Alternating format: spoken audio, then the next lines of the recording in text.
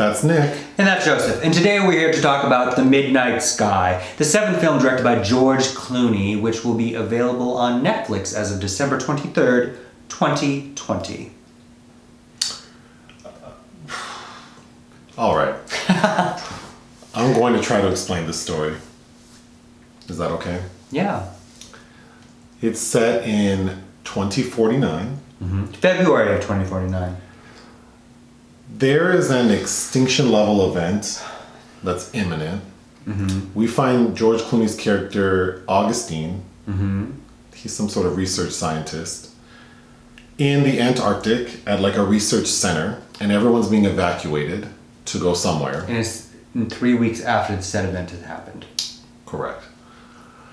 He chooses not to go. He doesn't want to evacuate. He wants to be left alone at the research center because he has a terminal illness. That requires constant blood transfusions. Yes. All right. So the story has sort of like two narratives paralleled. So it's Augustine at the research center in the Antarctic, and then a team of like scientists / astronauts in their vessel in space returning from like a survey. Like a survey of like a site where they are going to build or have built colonies for humans to sort of flee to. But all of what's happening is not made clear at all. So it's more about what's happening at that moment. Like it's in the course of like the day that we see that George Clooney's character does not want to leave. And also this group of astronauts are returning, and they have not been able to communicate with anyone for several weeks. So they don't know what's happening. So meaning like they couldn't get comms with like the US, with China, Russia, anyone. So they've just been traveling back. Right, and he, I guess, knows that they are hurtling back to Earth and don't know what they're about to meet. He's sitting in a command center and he sees on a screen that there's one vessel out there that's like in motion. He wants to communicate with them, but the satellite signal, something wherever he is not adequate. So he has to go to another site. Like he has to walk or hike to another site in this like blizzard in the Antarctic to then send the signal. But before he does that, a small girl, like a 6 or 7 year old girl, appears. With elective mutism, apparently. She can't speak. She seems very happy to be there though. Yeah. And she just clings to him like a puppy. So he chooses to drag this little girl along on this trek. So the bulk of the story for him is him trying to get from point A to point B. He is successful at getting to point B, where he communicates with, eventually, to the people in the shuttle, telling them basically like, don't bother coming back, this has happened. The group of people on the shuttle, there's 5 of them. There are 5 of them. Who are they? There's the flight commander, played by David Oyelowo. Felicity Jones is Sully, who he has impregnated. David Oyelowo yes. has impregnated Felicity Jones. Yeah. Tiffany Boone is Maya. Kyle Chandler is Mitchell. And Demián Bichir is Sanchez. Maya's the black lady? Yeah. So nothing much happens on the ship. They're very calm because they don't know what's going on until close to the end. And even then, they still stay They're chill. just speculating why they can't get a hold of anybody. And in fact, one of David Oyelowo's, because some of them have brief moments of narration over montage of images, and he makes a comment about how if it was a less professional crew, they would be in a panic right now. Well, unlucky for the viewer, because that shit was boring. Anyway, a lot of what they do is they're looking, like in many sci-fi films, like hologram, like voice messages or hologram memories of people. They are able to sit in an environment where there are holograms of their loved ones around them. Yeah.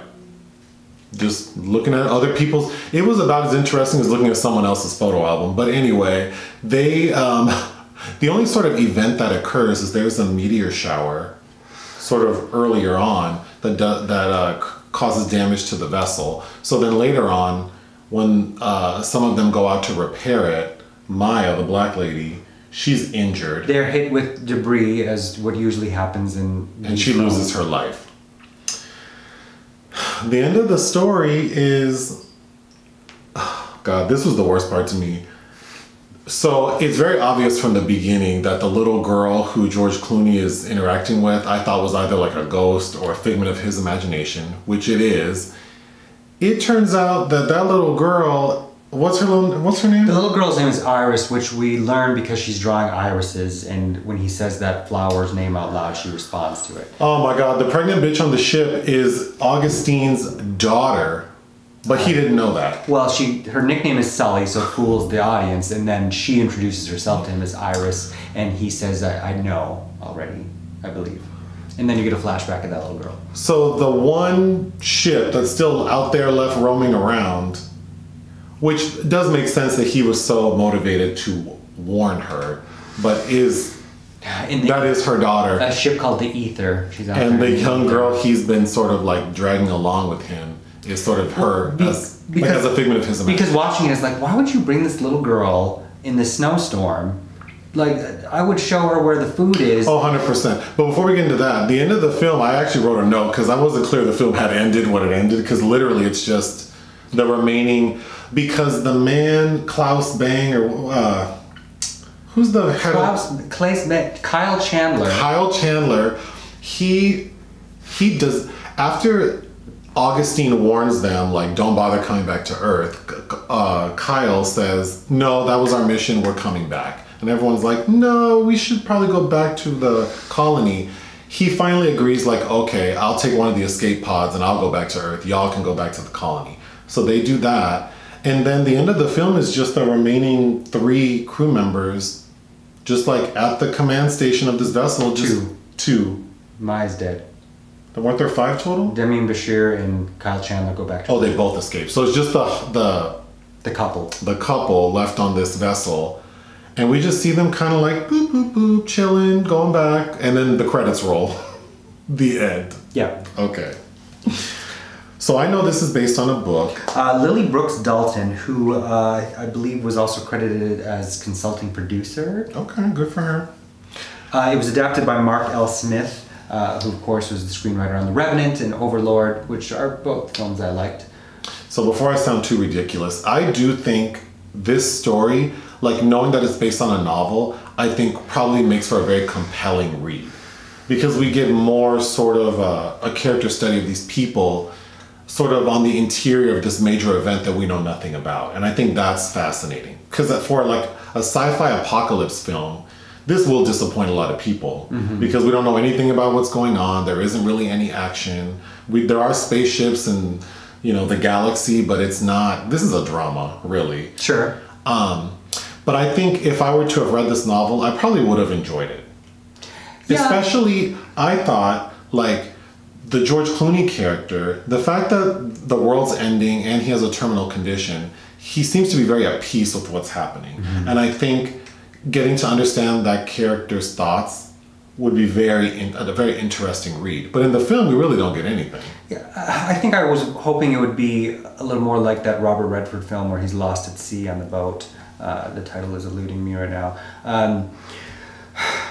It seemed like Clooney, who I'm really not a fan looking over his filmography as a director, besides like Good Night and Good Luck, maybe Confessions of a Dangerous Mind, I don't really like most of his directorial efforts. And it seems, if you're going to have a glacially paced sci-fi film, if you can't do Tarkovsky, because Soderbergh couldn't even do Tarkovsky, and I always get the sense that Clooney's wanted to be like Soderbergh, which is a criticism that I understand rubs him the wrong way considerably. But triggered.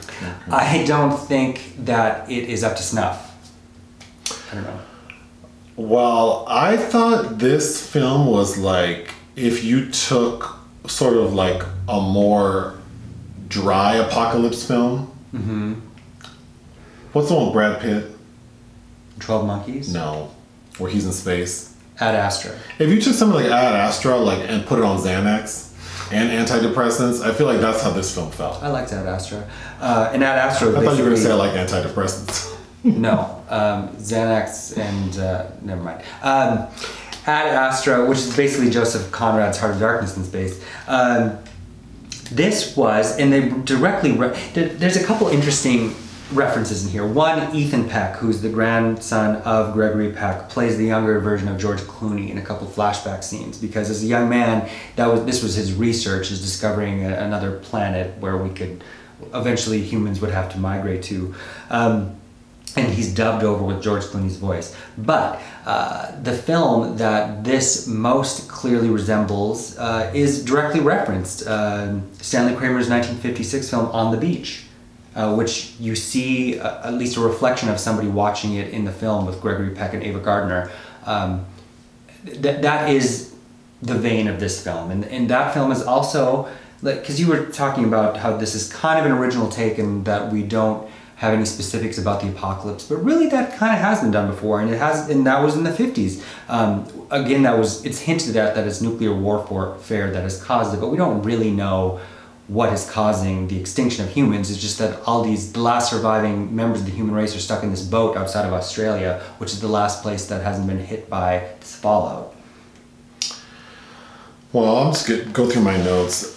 I really did not like the music in this film. So that's Alexandre Desplat, who has been nominated for 11 Academy Awards. He's a very notable film composer. I believe he won the Oscar for his score for Grand Budapest Hotel.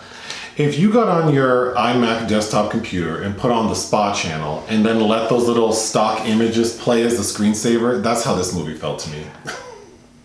I agree, because we are almost always called attention to the score at times where it's really unnecessary, such as early scenes within the and with the crew members. There's kind of this jaunty. It's corny. Yeah. And then there's like a sing-along to Neil Diamond's Sweet Caroline. Yes, which I thought was corny. I did not need right before disaster strikes, of course. The Maya character, she puts, when the pregnant lady realizes like there's something wrong, Maya puts her in a machine, which is like doing like diagnostic imaging or something.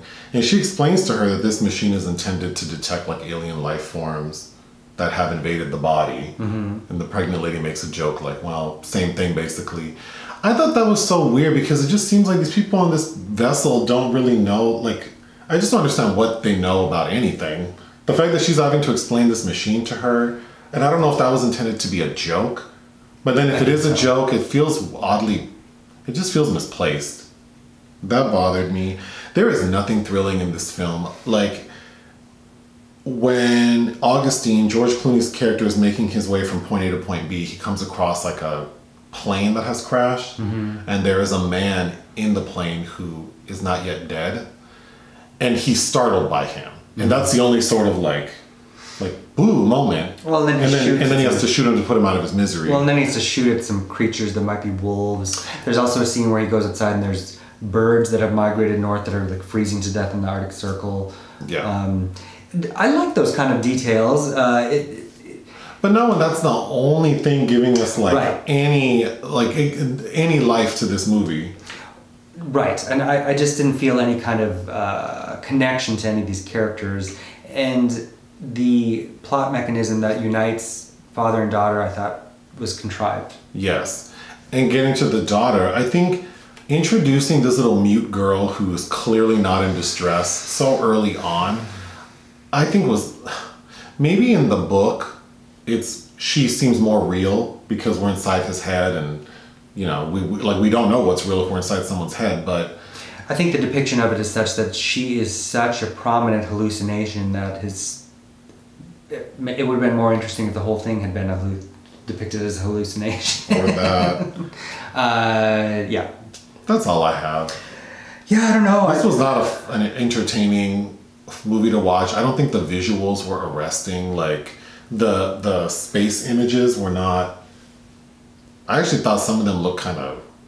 Well, especially compared to, say, Gravity, which George Clooney had a small role in, and how that looked on screen. But even early on, the pregnant lady is dreaming, and we see her out in like on this foreign planet, and that looked very green screen. It looked like, and also the visuals were like 50s sci-fi of the foliage and the colors, yeah. And then when the meteor shower occurred, I didn't think that it looked...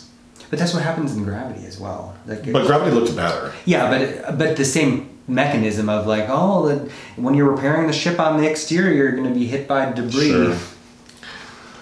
What would you give this movie? 2 out of 5. Oh, and also they're at the Barbeau Observatory.